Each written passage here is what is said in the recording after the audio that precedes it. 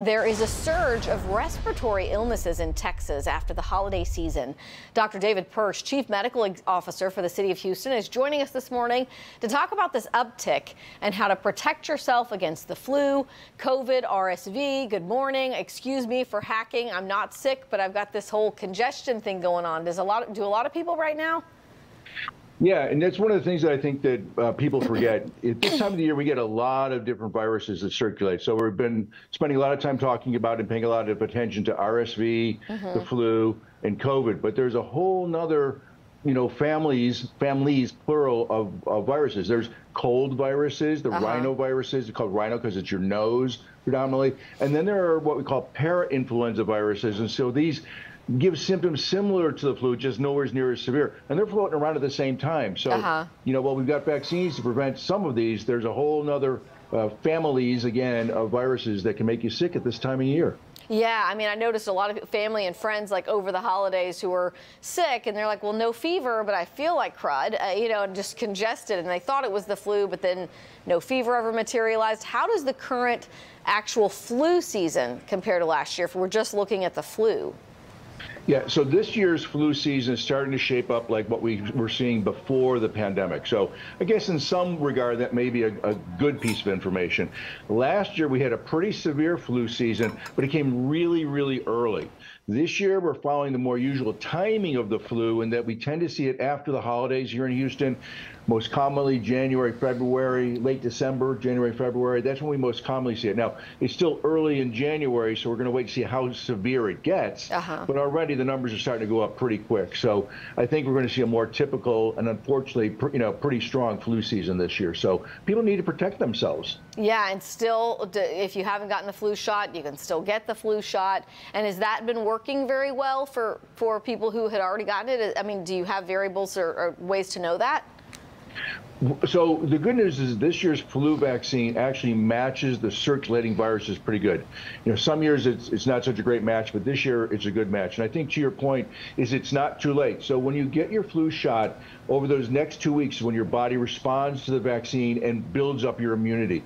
So we're looking at another, 6, 8, maybe 10 weeks of flu season here in Houston. So if you get vaccinated now, you're probably going to, get good protection throughout the majority of the flu season. And the other thing I think people need to keep in mind is when you get your flu shot, it very often will prevent you from getting the flu, but just as often, it may not prevent you from getting it, but you'll become far less sick. And I think that's equally important, but that's been lost in a lot of talk. People think it's a silver bullet, it's going to prevent me from getting it. That's not necessarily the case. But it can make you be sick for a lot shorter time period and your symptoms a lot less severe. Let's talk about COVID real quick. There's a new COVID variant. Am I saying it's JN1? Right. Yeah, so JN1 is the new one. It's out. It's still part of the Omicron family. It's predominant not only across the United States, but we're starting to see quite a bit of it here in Houston. The good news on that is that it doesn't seem to be making people a whole lot more sick than the previous versions. It might be able to spread a little bit more quickly, but at this point it's starting to get a little bit hard to understand, is this variant taking over because it spreads more quickly, which had been the case early in the pandemic, or is it because people's previous immunities are starting to drop off and so JN1 is taking advantage of that? Either way, the bottom line is that we're seeing some increases in hospitalizations. We went from around 60 in Harris County. We had around 60 people. I'm sorry, we had about 20 people who were admitted right after in hospitals. We had about 20 people who were admitted in Harris County hospitals right after Thanksgiving, and now it's up to about 270 or so just since Thanksgiving. So we've seen a big increase in the hospitalizations, and more importantly, or I said maybe more predictive, is that our wastewater has started to shoot up too. So that usually gives us about a 2-week heads up as to what's coming. So yeah, COVID is taking off again. I think we can see it obviously for at least the next 2 weeks for those numbers to continue to increase. Oh, wow. And so all of the good habits that we learned during COVID about, washing hands and, those same things can protect us from all of these other sort of viruses that you mentioned at the beginning of this. Can we talk about RSV? And is there a way? I mean, we hear from our schools, kids coming home from school saying, oh, this many kids in school were out today in your child's class. Is there anything that parents can do to protect kids from RSV?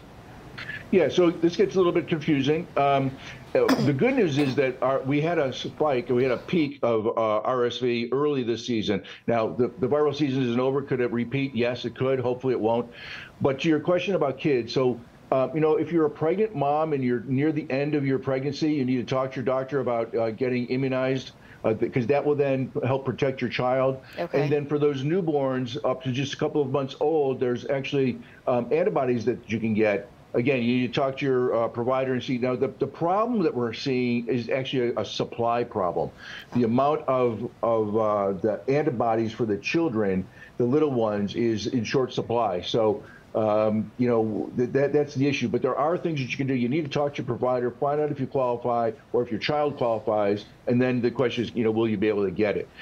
Even if you can't get it, again, you got to protect your kids, which you should be doing anyways, because RSV, while severe and can be severe, and it can be serious, there are still all these other viruses we're talking about that you want to protect your child from. So minimize their exposure to other people. Mom and dad, you got to be really a little obsessive compulsive about keeping yourselves protected, and then just all the things good parents do to protect their kids from illness. Yeah, I mean, lots of kids going back to school from winter break, and I know a lot of people were probably traveling on planes around a lot of other people and relatives, so we might see more of that over these next couple of weeks. But also RSV infections, it's not just a kid thing. I mean, right? I mean, we normally think of it as infants and small kids, but it can also impact older adults.